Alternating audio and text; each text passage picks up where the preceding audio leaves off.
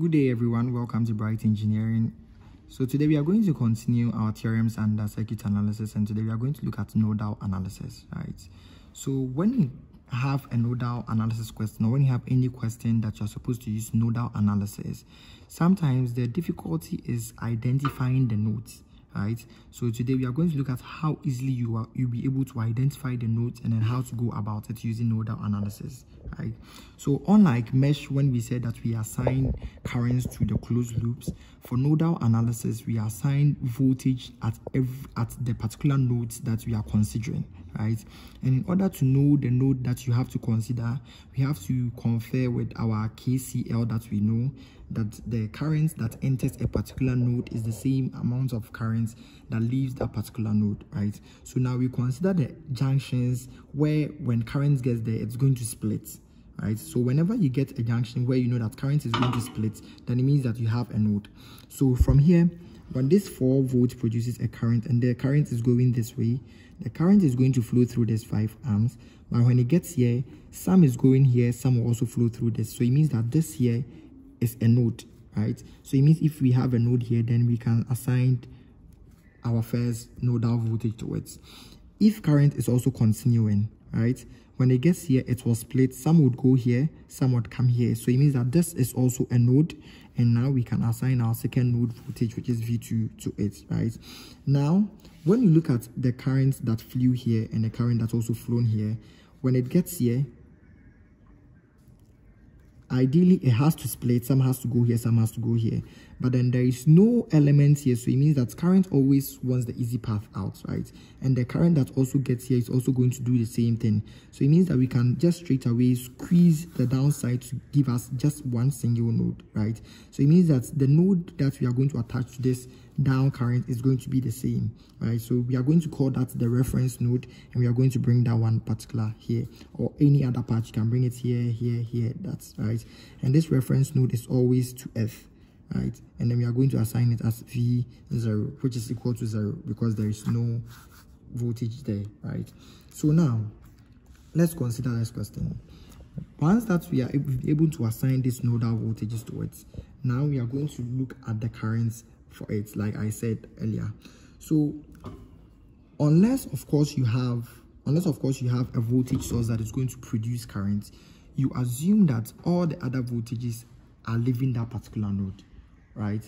Good. So here we have this 4 volts which is going to produce a current into this, so we are going to assume that the current that is going to flow here and then here is going to be this out there and then out there, right?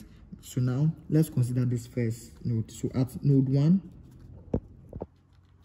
which is the V1, we are going to get 4 minus V1 over 5.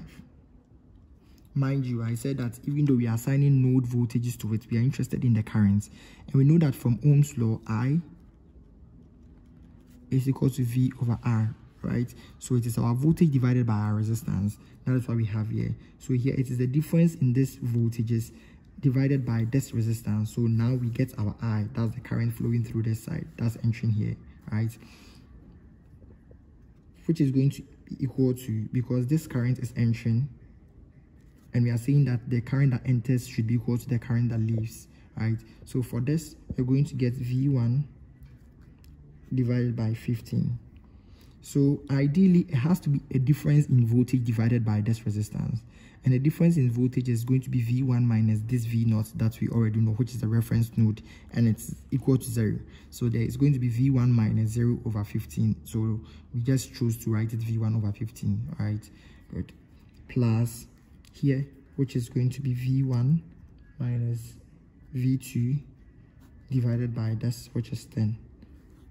Right, so now we just have to find our LCM and then multiply through. So now we are going to multiply through by 30, right? And if you multiply through by 30, 30 goes into this 6 times, right? So we are going to get 6 to bracket 4 minus V1 is equal to 30 goes here 2 times, so 2 V1 plus it goes here 3, so 3 V1 minus V2, right? So we are getting 24 minus 6 V1 is equal to 2 V1 plus 3 V1 minus 3 V2, right?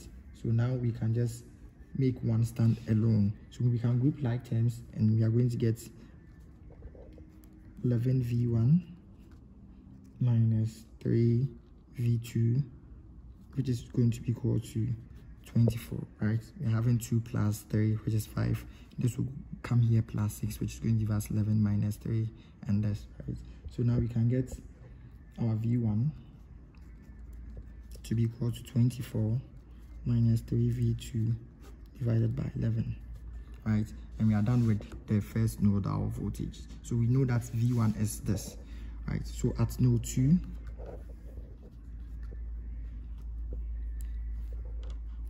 just like we did, please mind you, when we got to the node 1 and then we were finding the current's direction, we said that the current here is leaving because this is entering and this has to leave, right?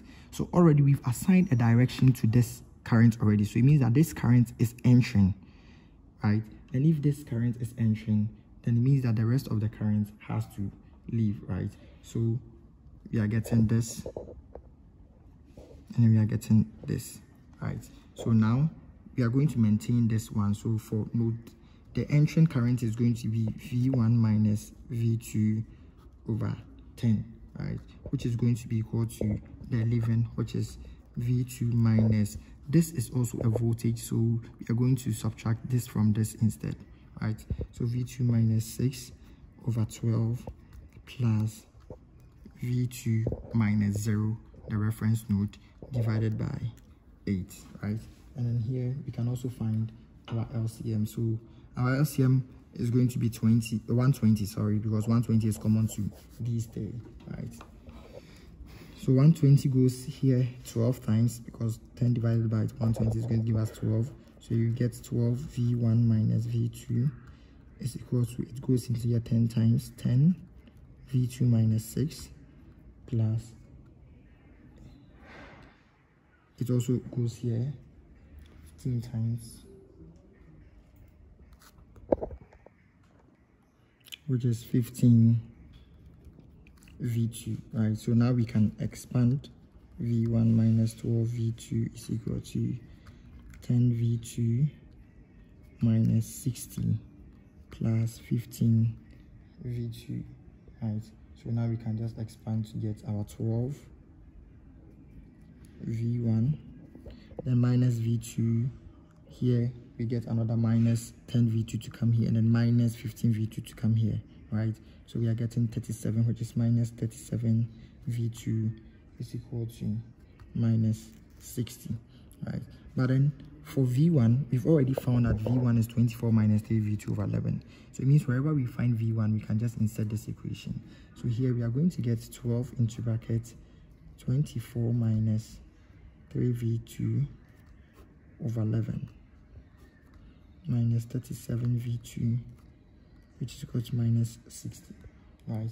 So this 11 is just going to multiply through, so we are going to get 12 into bracket 24 minus 3v2 minus 11 times minus 37, which is going to give us 407 v2 is equal to 11 times minus 60, which is minus 660.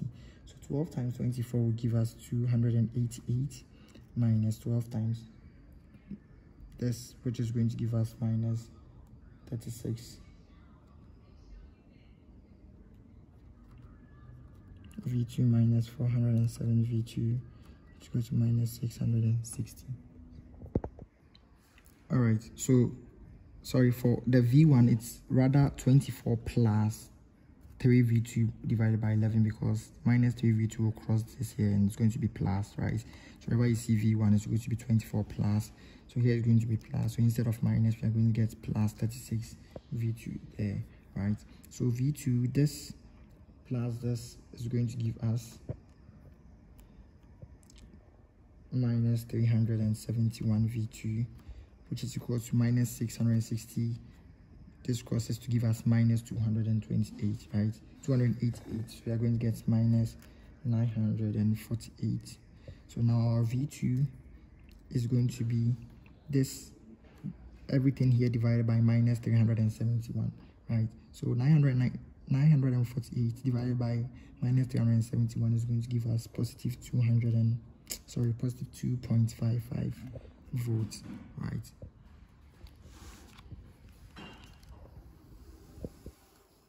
So now we know that our V2 is 2.55 volts, right? And then our V1 is also 24 plus 3 V2 over 11. So we just have to put it in here. So you're getting V1 is 24 plus 3 times 2.55, right, divided by 11, which is going to give us 2.877 volts, right?